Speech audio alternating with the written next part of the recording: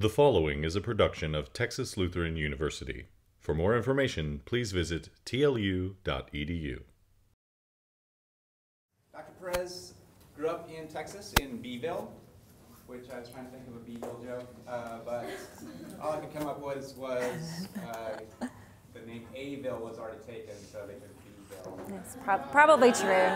It's probably true. Yeah. True. Yeah. Or else maybe it has some biological connection with bees. No. Okay. So anyway, then she came to TLU as an undergraduate, just like you all here, and finished here for her Bachelor of Science degree in molecular biology. After that, she was accepted into grad school, and she went to the Ph.D. program at the University of Texas Health Science Center in San Antonio, which is the medical school there. And she was in the Department of Cellular and Structural Biology, and that's where she did the work that she's going to talk about today. She taught at another school for 1 year, and then she came here and interviewed last year, and she blew away the competition, definitely. And we hired her, and so now she's here teaching microbiology and human anatomy and physiology this semester, so maybe if I work in those classes. Yeah. So she's going to talk about her research so that we can better understand what she's done in the past and what her background is in that research, and it's pretty exciting research, too.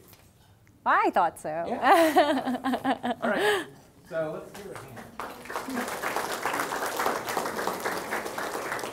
I brought my cheat sheet with me because I can't remember statistics very well, so I'm just warning y'all ahead of time. So I like this phrase. I thought it was nice that you don't always want to be a product of your environment, right? I want my environment to be a product of me, and sometimes even cells wish that. Because sometimes they can be, oftentimes, they're influenced by the cells that are around them, although they would prefer not to be. And so we're going to talk a little bit about how the environment, and I call it the microenvironment because we're talking about a really small scale environment, how the environment in the bone marrow can affect normal blood cells and convert them or influence them to change into starting to produce a disease-like state. And so I actually have this image there's 4 of them. My mentor in graduate school, after I graduated, or correctly defended my dissertation, took pictures of the cells that I grew and gave them to me as a present. So I have them framed in my office. So if you're ever wanting to see them, you can. I told my A&P class if they showed up today, they would see a live adipocyte. And these are live adipocytes, and you can see them. Right here's the nucleus. And then here are the globules of fat triglycerides, right, that are accumulating, so you can actually see them. All right, so before I get into the nitty-gritty details, the specific disease that I studied to see if the environment was playing a role in it was called MDS, which stands for myelodysplastic syndrome. And as you all know in biology, if we look at the root words or the prefixes and suffixes of the terms, we can figure out exactly what it means. And so myelo refers to the bone marrow. And when we talk about dysplasia or dysplastic, it's referring to abnormal growth or development of cells. And so this disease is associated with abnormal growth and development of cells in the bone marrow.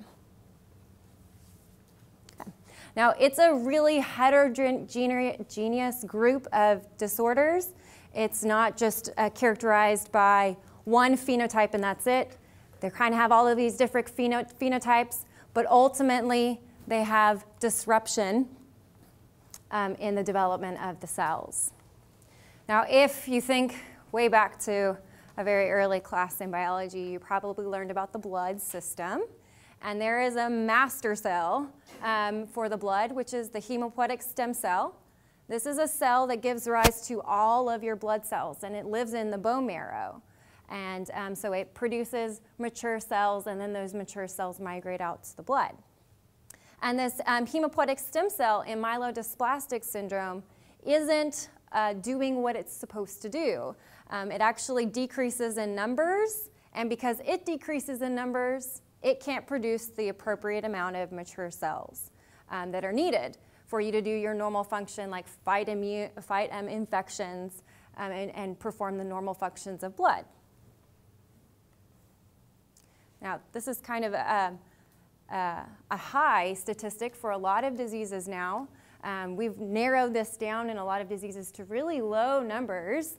But this is the survival rate for people who have MDS. Now realize it's a heterogeneous group, so this is an average of all of the different types of MDS. So the survival rate is between 20 and 40%. Even with modern technology, it's still really high. And so we want to understand myelodysplastic syndrome and hopefully develop treatments to reduce this number.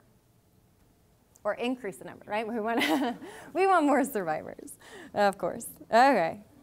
So now often MDS is characterized as a pre-leukemic disorder. Okay. And it's called a pre-leukemic disorder because often if you have MDS, it transitions into a leukemia, and not all cases, but it does in about 30% of humans who have MDS and survive MDS. Then they can get, they could potentially get a leukemia. And the specific type of leukemia is AML, which is acute myelogenous leukemia, which affects the myeloid cells of the blood. Now, so this rate is really, the survival rate is low, and if you survive MDS, then you also have a chance of getting leukemia and dying from that, right? So overall, it's not good. And so what we're trying to do is understand it a little bit more. Now, who gets MDS? And overall, about 70% of the people with MDS are elderly. That means that they're over the age of 60. And so it is related to mutations that accumulate with age in your DNA. But there's another group of people who acquire MDS, which are after they have been treated with a cancer that was not related to the blood at all. Let's say they had a tumor on their breast, or a tumor in the lung, right, or a brain tumor. If they are treated with specific types of chemotherapy, and then they survive that cancer, some will potentially develop MDS afterwards. So how tragic is that? You go through this horrible treatment to survive from a primary tumor, and then you develop a secondary disease after, caused by the treatment that was trying to help you survive, right? And so that's really a tragic case.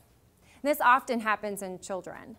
And then there is also exposure, environmental exposures that can cause an increased incidence for benzene, for MDS.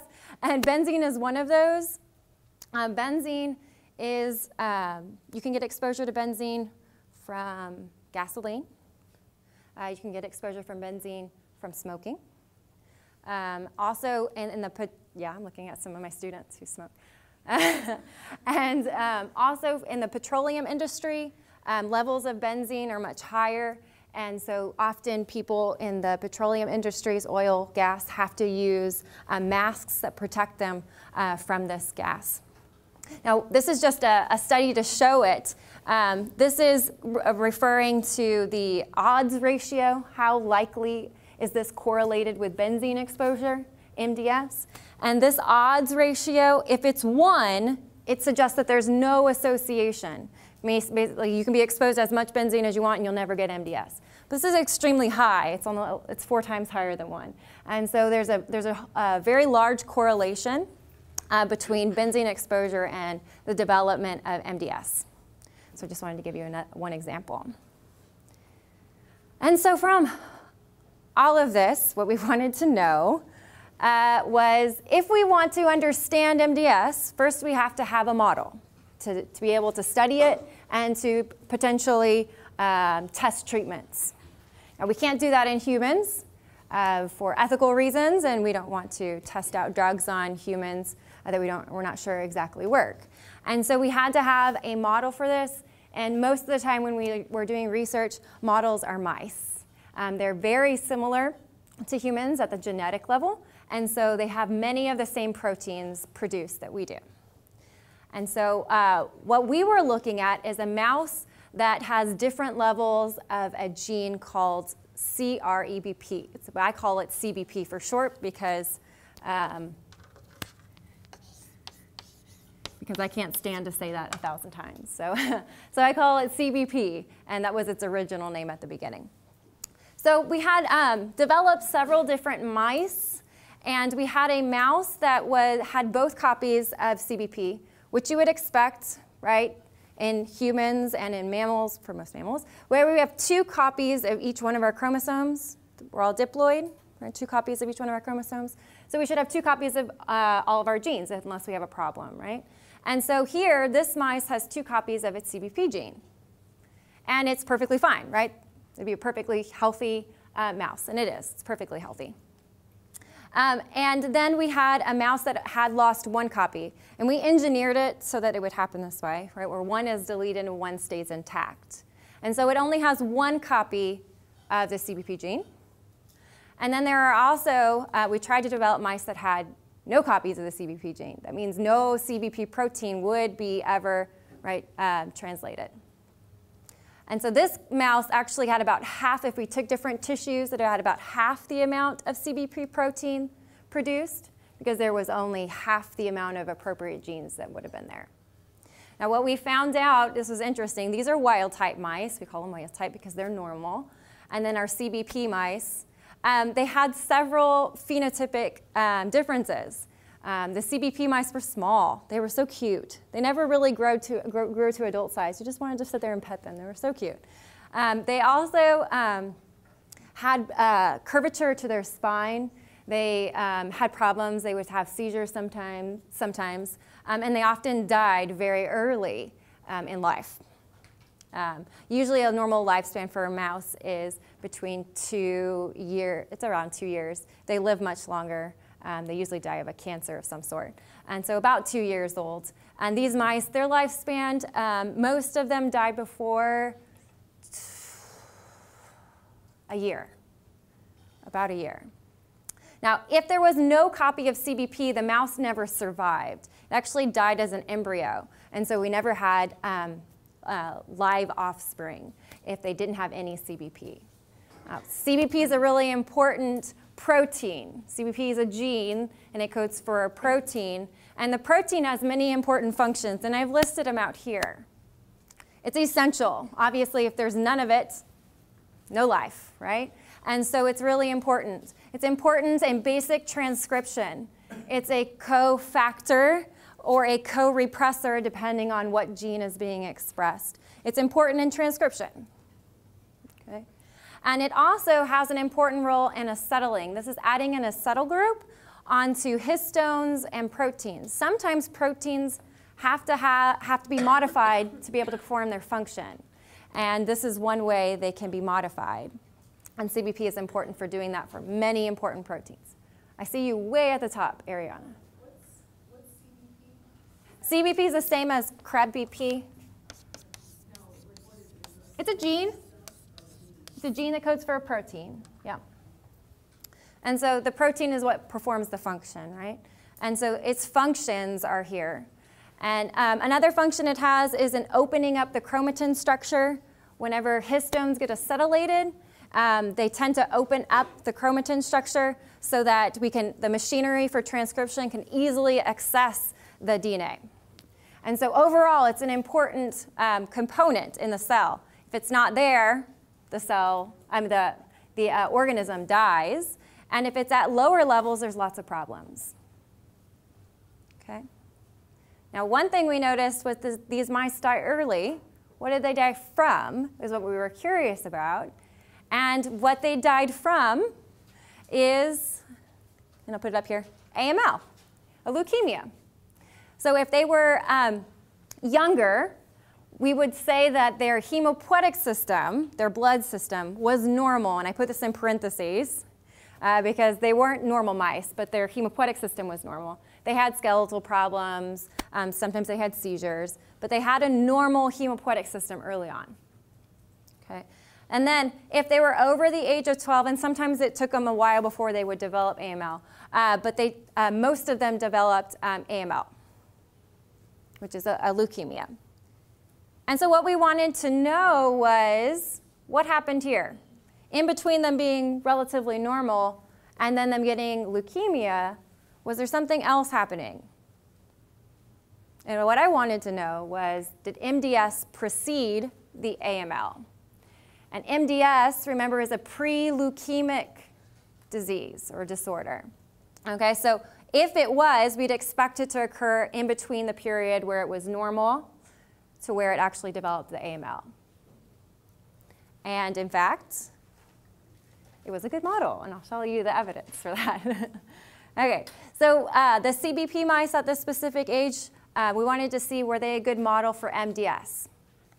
And so first we had to look at, was there dysplasia? Was there inappropriate development in the blood cells? And if any of you have taken AMP or maybe even micro and later in micro, you may have looked at blood cells under the microscope. This is a normal neutrophil. It has, usually normal neutrophils have about 4 lobes to their nucleus. So their nucleus isn't a big, nice circle. It actually has lobes to it, but they're all connected together. So it's just really one nucleus. So here's a normal neutrophil, and it has about 4, maybe about 5, lobes to its nucleus. Here we have a neutrophil that is hyperlobulated, which means it does not have the appropriate numbers. It has way too many lobes to its nucleus. And this is one sign that your mature blood cells are not maturing appropriately. They're not developing correctly.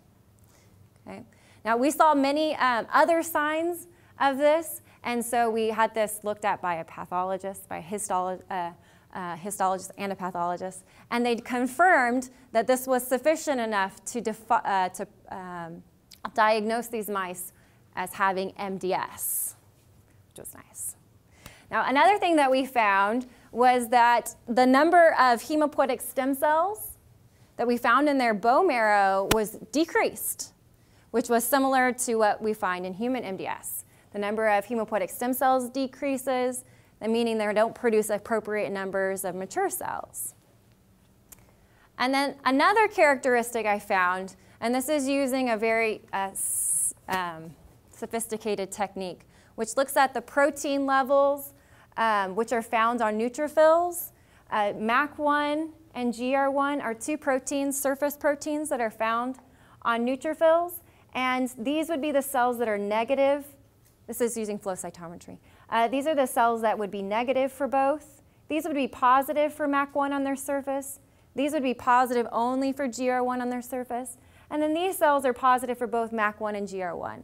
Now, MAC1 and GR1 are found both on neutrophils. So we know that these cells are neutrophils.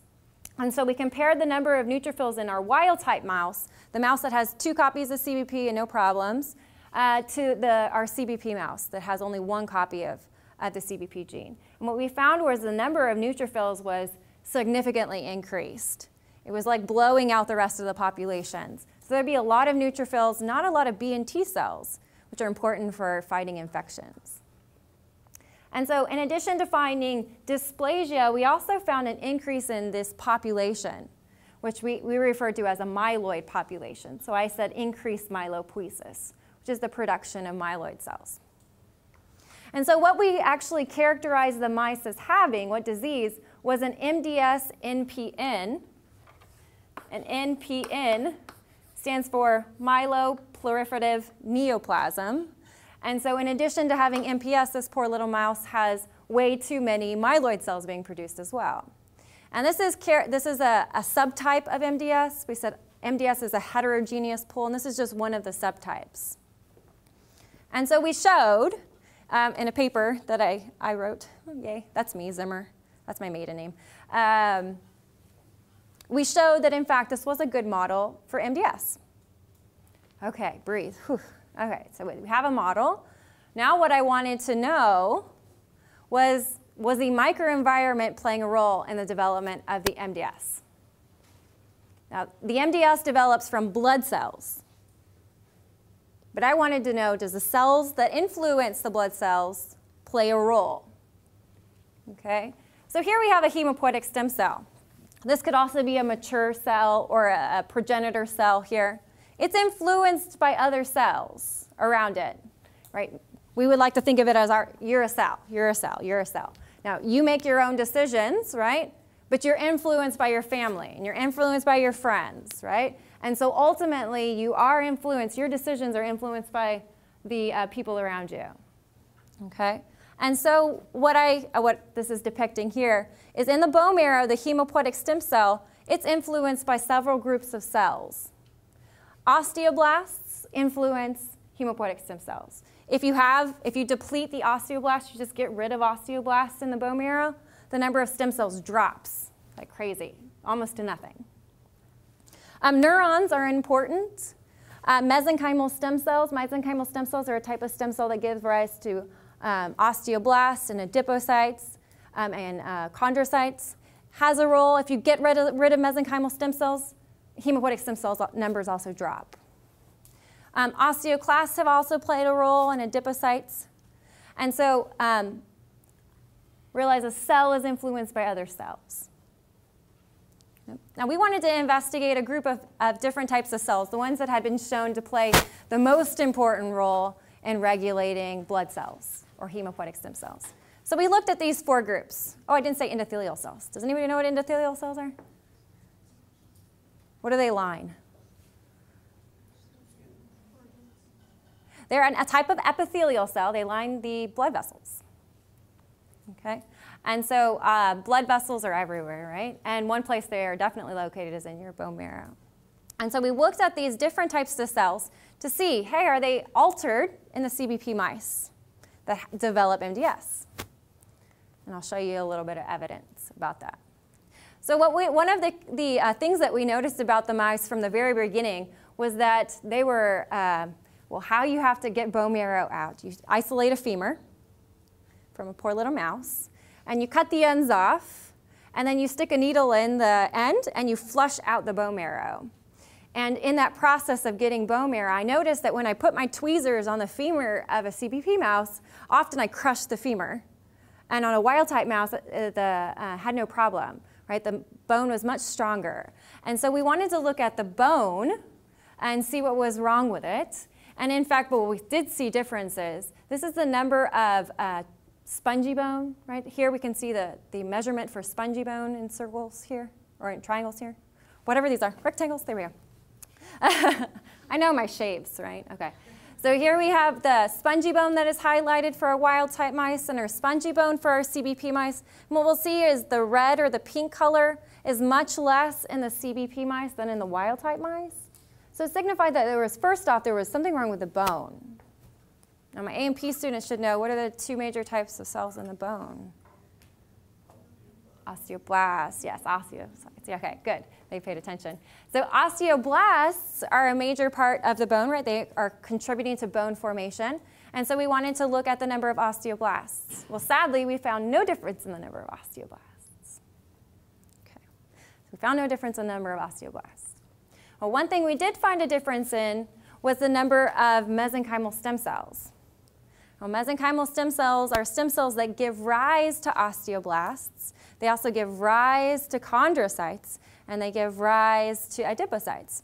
We found that in the bone marrow, the number of these cells was dramatically decreased.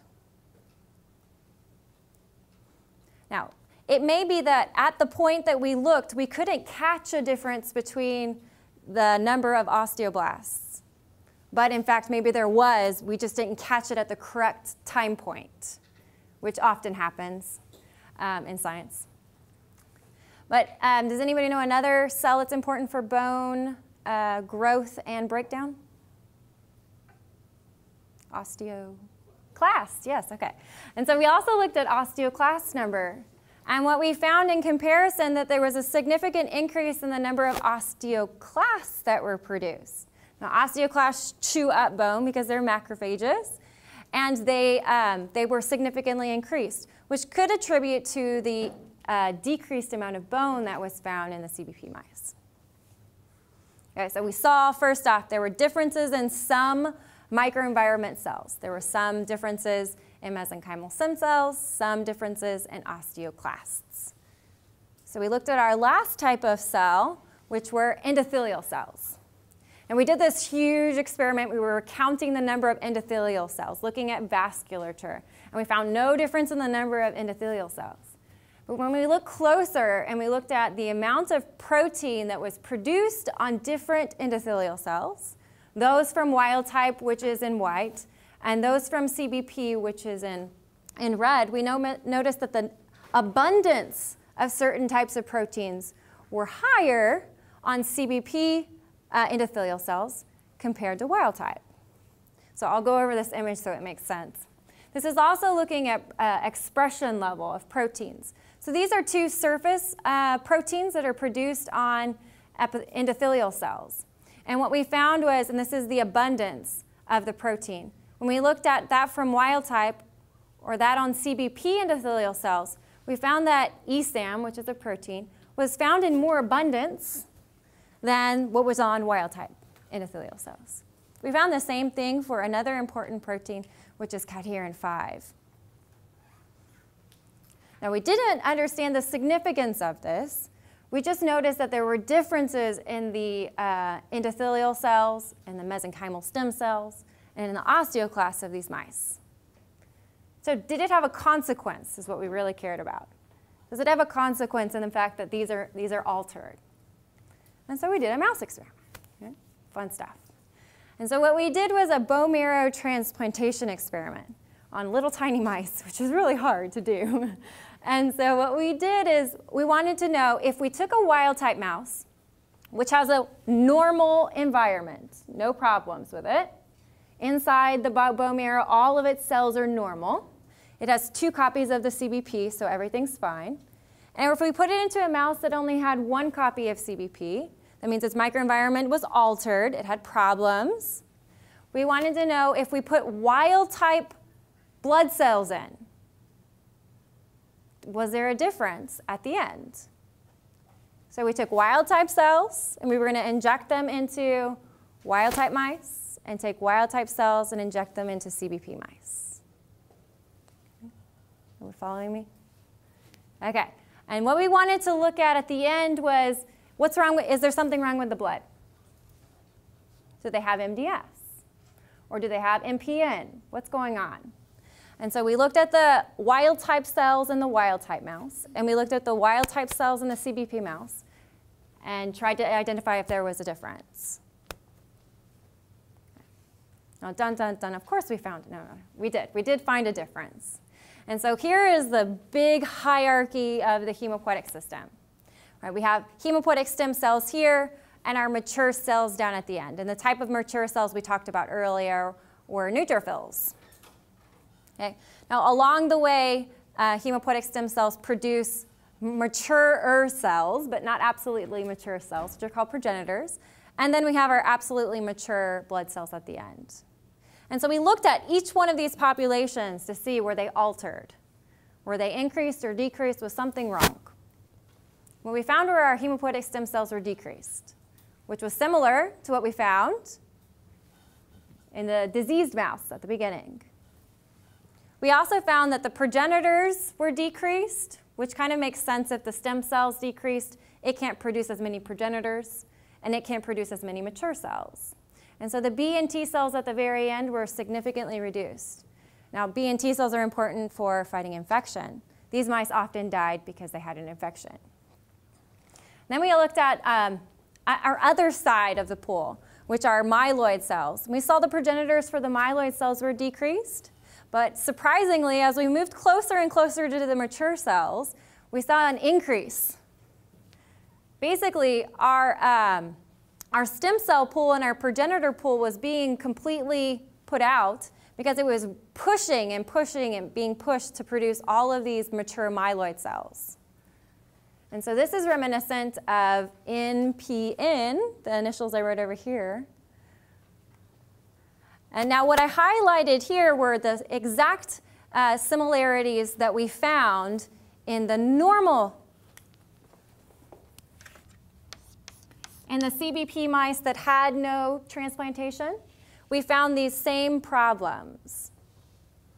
Okay, So basically what we showed was that regardless of what type of hematopoietic cell you put in, normal, diseased, didn't matter, the environment was what caused this phenotype in the blood, which is kind of scary. I don't know if you're scared. I'd be scared. Which basically means that if you treat the hematopoietic cells and you potentially cure whatever disease it is, the environment is still altered. It can cause the wild type cells to change again, right? Which would be a horrible thing.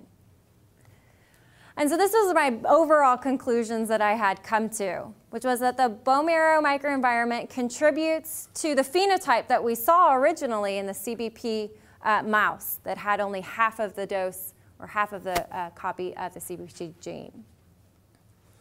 And when we looked at the bone marrow microenvironment specifically, we found many components, cellular components, were altered. We saw alterations in the mesenchymal stem cells, and the endothelial cells, and the osteoclasts. We assumed that all of these were playing a role in contributing to the CBP mouse phenotype at the beginning. Okay, now that took no time to describe. It took a lot of time to do.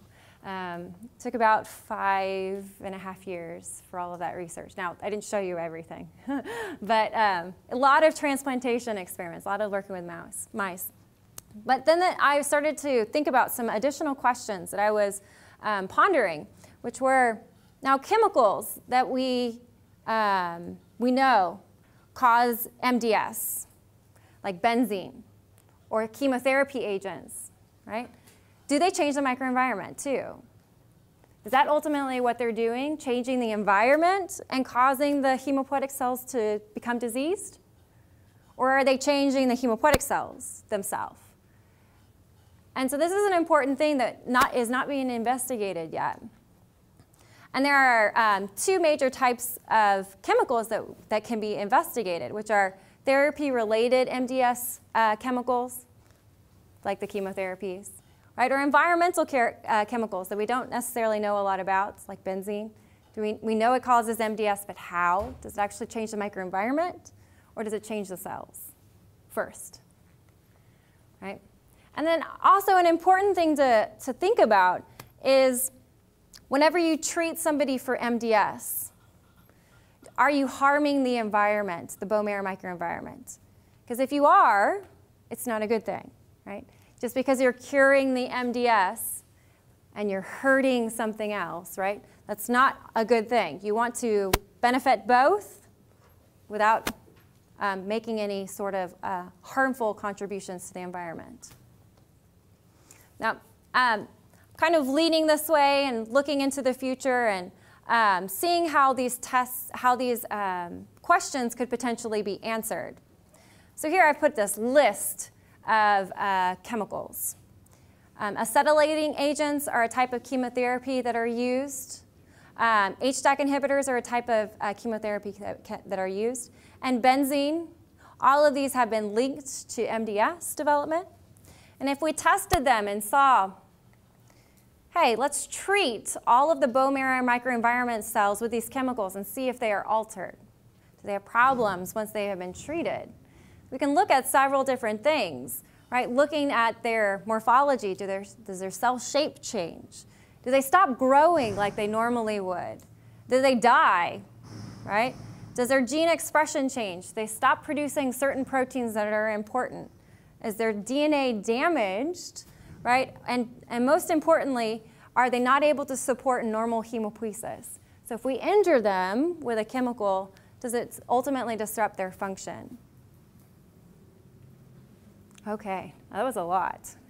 I overwhelmed you, I bet. So are there any questions? And this is my neutrophil that's happy. Yes, Rhea. You said that you took the wild type and inserted it into the CBP, and then that they got changed towards the environment. Did you ever do it backwards to see if you could insert CBP into wild type and they would get better? Yeah, so CBP cells are bad. We know that. So if you take CBP hematopoietic cells, they're bad. We put them into wild-type mice, and they also develop the disease. So it seems like if you take the cells, the hematopoietic cells, and put them into mice, they're diseased. If you take wild-type cells and put them into a CBP mouse, they're diseased. So the hematopoietic cells and the environment in these mice have a problem, both of them, actually. And that was a completely different graduate student who did that work. But yeah, that was something we wanted to determine. So how do you explain that then? That it's not only one or the other, it's both of them together, right? And so we didn't see the exact same, so let me just talk it through a little bit. So here are my CBP mice, and if we just put wild-type cells in the CBP mouse, they only developed AML, only leukemia, never MDS first. And if we put CBP cells, or kept them in their CBP environment, they developed MDS, NPN, and then leukemia. If we took CBP, let me put it here so I have it, into wild type, CBP into CBP, or if we put wild type into CBP mice, then they only developed NPN. So all of them together had to be there for the actual disease that we saw in the original mouse to occur. And so, as you know, you are a factor of yourself and the people around you. And that's exactly for this disease. It's not only the hematopoietic cells, but it's the cells around them. And so one of them may be enough to cause the disease, and two of them together cause an even more robust disease.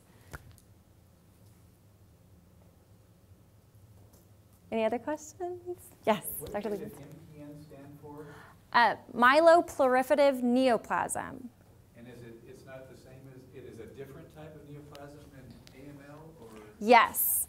So it's actually, this confuses a lot of people. Neoplasm, it's actually not a cancer.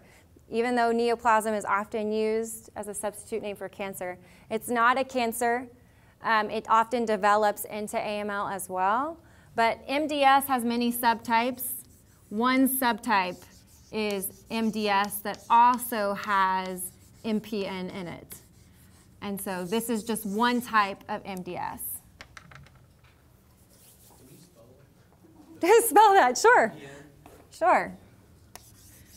Now you're going to see if I can spell myeloproliferative neoplasm. The longest word, yes. And that's why we abbreviate it NPN. So this just means bone marrow, right? High proliferation of myeloid cells, specific type of myeloid cell in the bone marrow. And so we saw a huge push for myeloid cells to be produced. And so in addition to the phenotype you normally see with MDS, so it's kind of like a little extra boost to it. Yes, Dr. Grove. So if you saw an increase in hemorrhage, right, does that mean that you're looking at adhesion molecules and other Often. cells are interacting with each other through adhesion molecules? Absolutely. So one thing we know about hematopoietic stem cells is that adhesion is important.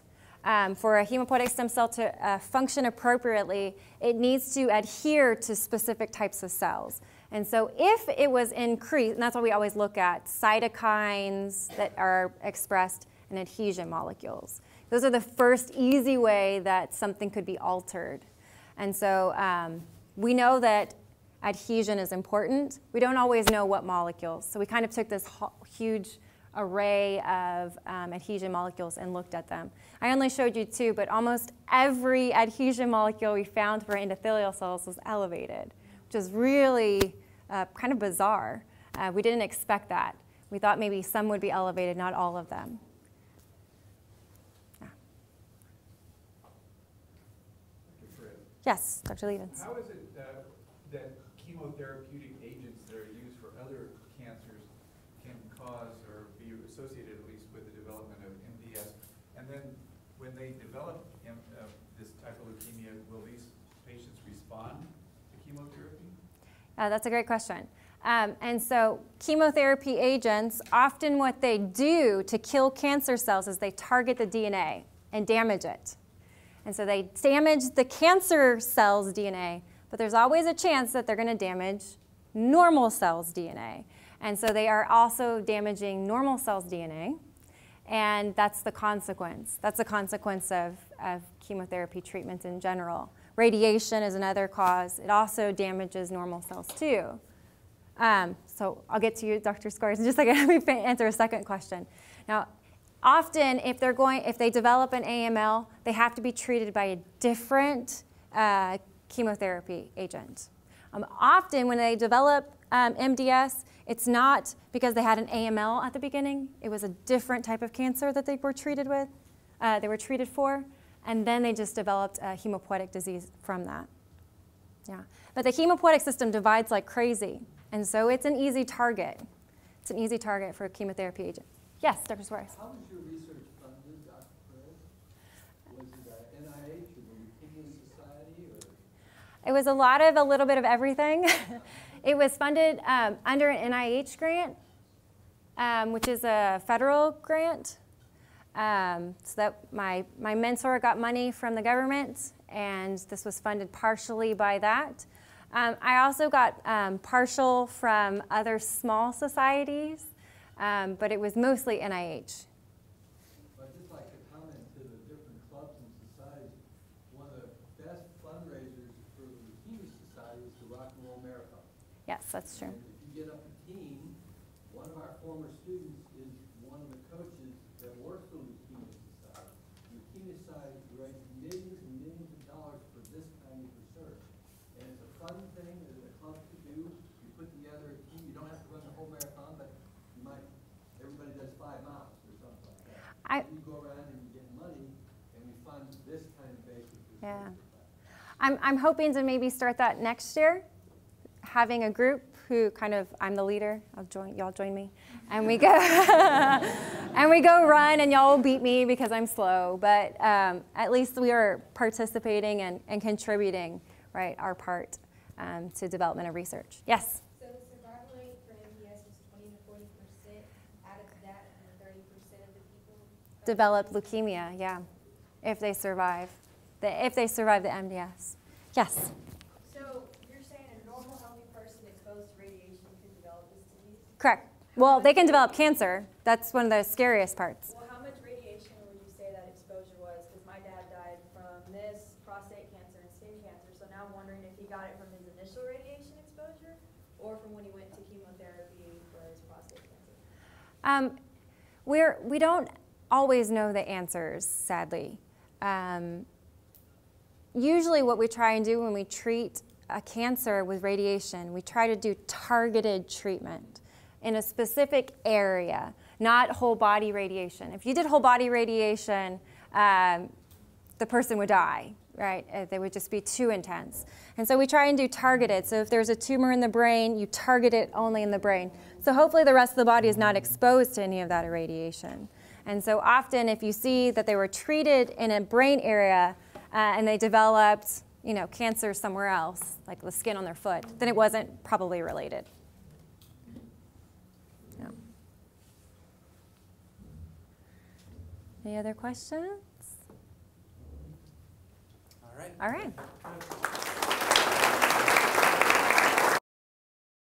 Students at TLU engage in high-impact educational experiences that include civic engagement, aesthetic expression, critical thinking, and a focus on intercultural knowledge in a community that welcomes the interplay of faith and reason.